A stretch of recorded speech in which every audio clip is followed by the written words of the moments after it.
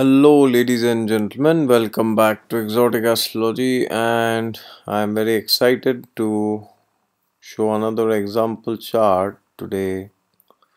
And the topic is how to see if you will be a good astrologer, or what are the different combinations which an astrologer could have, or should have, or must have. Alright, so there are hundreds and thousands of combinations like this which are mentioned in the classics, and I will not be quoting shlokas or references, but I will practically demonstrate some things, some principles which you can see, and these are also from my experience of the shlokas which I have read and I have learnt, and I have applied them practically, and I have seen them working right and left.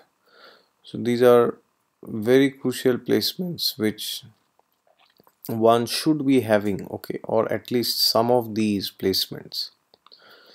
Now you may have all of these placements, but you may still not be into astrology, or you may just see astrology videos because there's some other combination in your chart which is not letting you take astrology 24/7, okay. And maybe you don't have any of these, but you may have some other combinations which are working for you, okay. So if you are interested very much in Jyotish, and when I say Jyotish, I mean in the study of Jyotish, okay, not in just watching transit videos depending on your sun sign and moon sign, okay. That is not a study of Jyotish, that is just looking at your own horoscope. But if you are really interested in Jyotish, or you know somebody who is very much interested, then you can write it down in the comments, the combinations and placements that you see in their horoscopes, okay, or even in your horoscope. All right, so this is the horoscope of a very beautiful astrologer of a male, and he is exceptionally brilliant when it comes to astrology. His knowledge is far beyond of so many astrologers that I know, and therefore very kindly he has agreed to he has given me the permission to show this horoscope as an example. So therefore I would first pay my gratitude to this person, and the birth details will not be revealed, and please do not ask me the birth details, I will not give you the information. All right, there you go, beautiful horoscope here. So what are some of the combinations which an astrologer should have? Well, there are many combinations. First of all, we have to understand which are the planets that represent astrology. Well, there are three planets primarily. It is Jupiter, Sun, and Ketu. To some extent Mars also, but primarily we have Jupiter, and then we have Sun, and then we have Ketu. So if the Lord of the Ascendant, and also, sorry, we have the trinal houses, okay. So if the lords of the trines, or the ascendant lord, is somehow related to these planets like Jupiter, Sun, or Ketu, or if these planets are very well placed in Kendras or Trikonas, then one can be a very brilliant astrologer. But there are many steps to it. We will see one by one. So why? Because Sun is the Karaka for Jyotish. He is the Karaka for light. So unless Sun is well placed in somebody's chart, it is very difficult to enlighten others. And then we also have Jupiter. So what is Jupiter?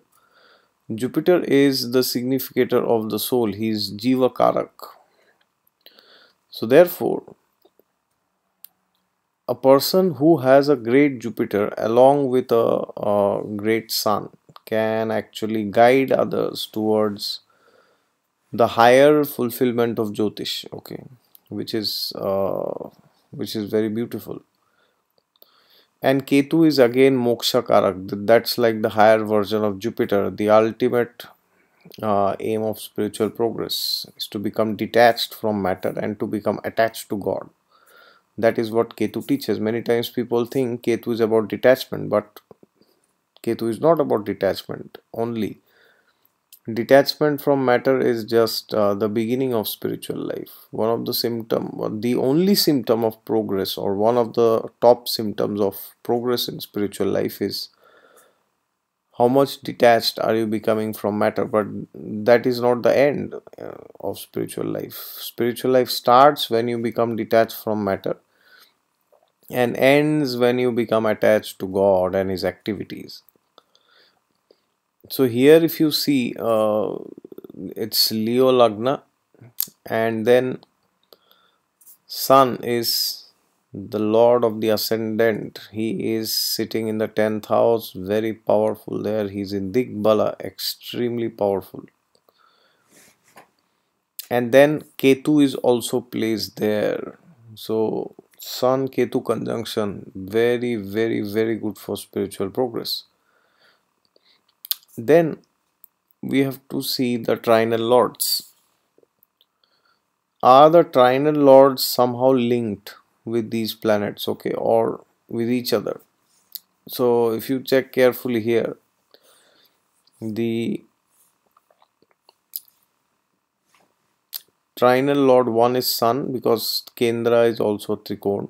I mean, the Lagna is a Kendra and a Trikon simultaneously. Then the fifth lord is Jupiter. Jupiter is aspecting the Lagna, sitting in the 7th house. And then what about Mars? Mars is the ninth lord. Mars is again aspecting Jupiter. Mars aspects the 8th house also. So they are also somehow linked, they are somehow associated. But these combinations are not enough. Many people will have these combinations. There are many other combinations which you need. So when we talk of astrology as a tool to guide others, we also need to check the third house, okay? Because third house is the house of Upadesh, Guru Upadesh, the advice that you give others. So the third house should be somehow strong, okay? Now that can be in different ways. The third lord could be well placed, okay? So here, if you see, the third lord is Venus. He is, although in detriment, which means it is in the opposite house from itself, but it is in the ninth house. This is one of the best placements that you can have for any kind of guidance or any kind of consulting, which means the link between the third and the ninth, okay? And if you check carefully, Jupiter from the 7th is aspecting the third house. So fifth lord in the Kendra aspects the third house. Fantastic placement, again very good for guidance. And apart from that, there are many other combinations. For example, another combination that I have seen is if somehow Jupiter and Moon are associated with each other, which means if either they are conjunct or they are aspecting each other or they are under Parivartan Yoga. So here Jupiter and Moon, they are conjunct. Now why is this a very good yoga? In fact, in my opinion, this is the best yoga which anybody can have. Why? Because when Jupiter and Moon are together,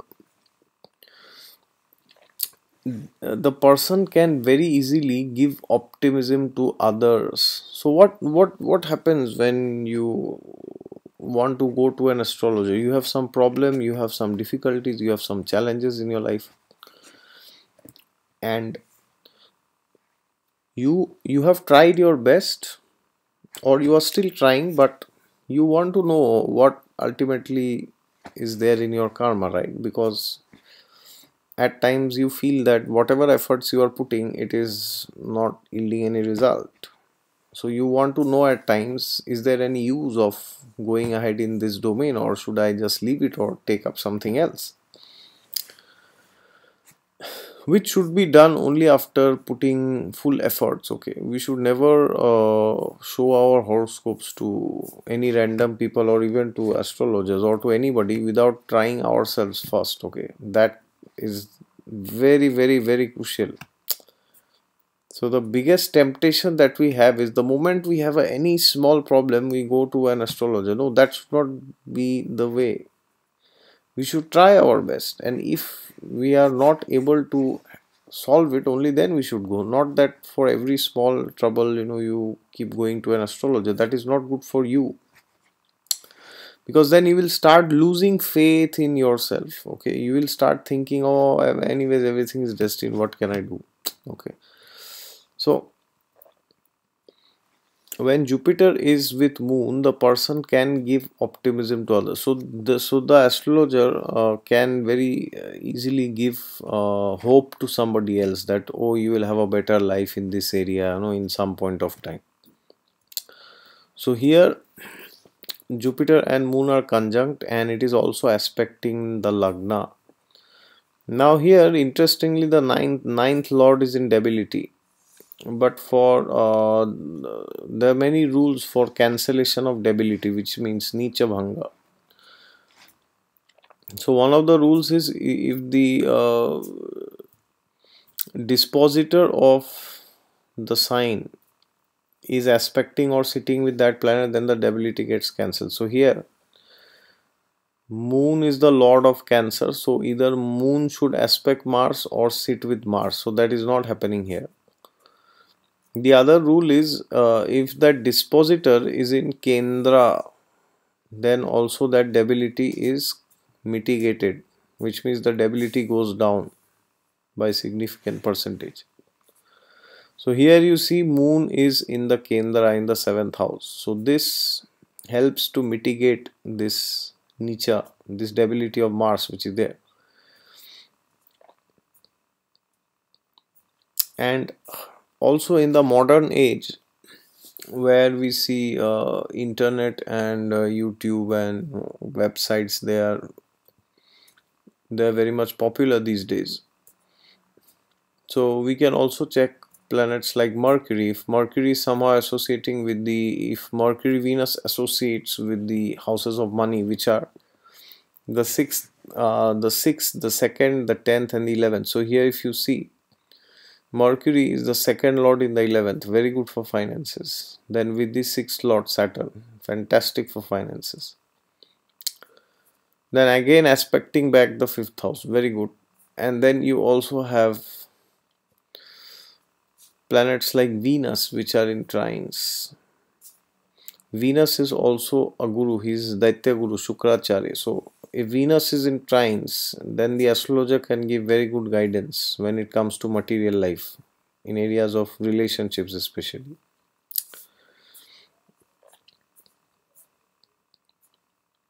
Of course, there are many other combinations. One of the other placements which I have seen, which helps in regards to astrology, is somehow the lord of, if the 9th and 10th lords are having any kind of yoga, basically it really, really, really helps.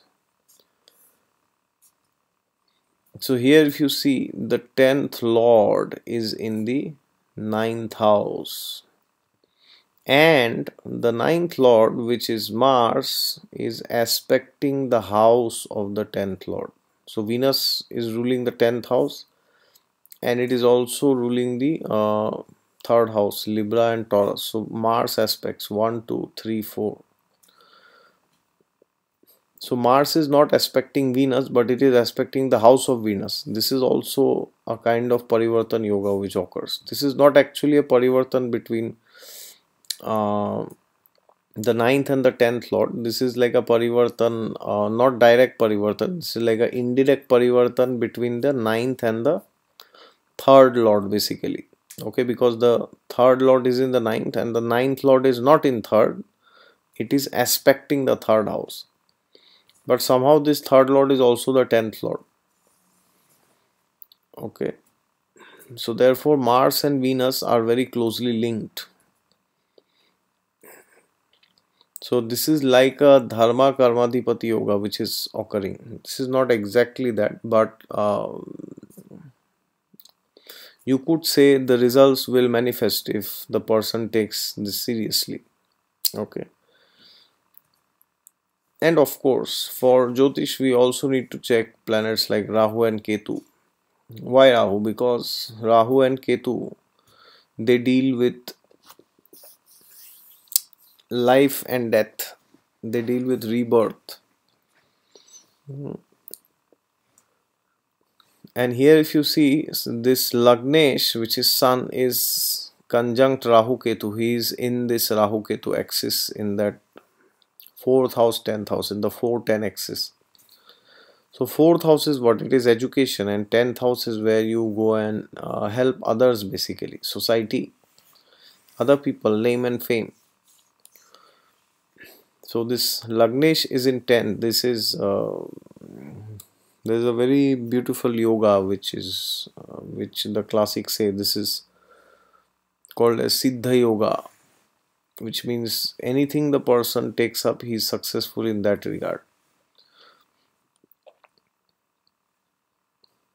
And this ninth lord is in 12th, so this person had gone to a different country to pursue his masters, and when he went there he got interested in Jyotish, and he has done very good after that. Okay. And of course there are other planets which also you can check. For example, the 11th lord is in the own house, so that is also very good for finances. And Mercury and Saturn are together, so whenever Mercury and Saturn are linked, I have also seen there that is very good for Jyotish. It's very surprising, all the combinations are there in this horoscope.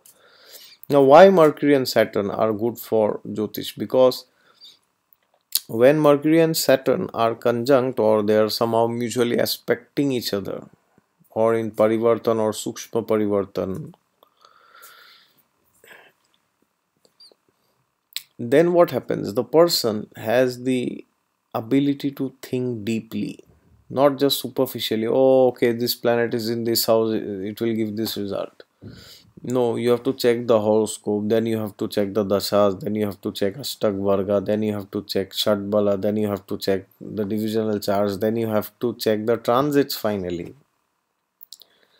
So this requires a lot of detailed efforts, and to understand where the flow of the chart is going. It's not a joke to look at a horoscope. Sometimes people they think that they should be able to make a prediction in 2 minutes or 5 minutes. No, I know astrologers from villages of India who take at least 1.5 to 2 hours before they make a single prediction. So watching horoscopes and predicting is not some fancy business that, oh, I predict in 5 minutes, he does it in 10 minutes, so I am better than him. It's not like that. And it also does not mean that somebody keeps doing all the analysis for 8 hours and then he can't still say anything about the horoscope. That is also not correct, or that is also not recommended. So therefore Mercury and Saturn placements, they are very good, I have seen, because they can help us to structure things properly, and they are very good friends also. And he has these combinations in the 11th house. 11th house is the house of gains and networks and network circles. It's the house of finances. All right. So again, as I said, there are many other combinations which you could find. And yes, there are some difficulties, of course. Jupiter is in the 7th, which is not a very great placement. And yeah, I mean, you could go on finding difficulties. There are unlimited difficulties in this horoscope, like every other horoscope, but I will ignore those. And there are many challenges which this person has faced in his life, also, even in the study of Jyotish, primarily because of the debility of the ninth lord. Although the debility is getting mitigated by moon being in Kendra, but still the debility remains, and the debility doesn't disappear. So this can give difficulties in finding a guru or getting related to the guru. So there are multiple challenges which can come up. All right, so as usual, this chart is also not perfect like no other chart. So let us not expect to see perfect horoscopes, okay? Because everybody has malefics in their charts and everybody has difficulties in life. All right, thank you very much. And as I said before, if you know any other combination like this, then you can always write it down in the comments. I would love to see them. And if you are new to the channel, please subscribe to it below. And if you want a consultation from me, you can go to my website down in the description section of the videos.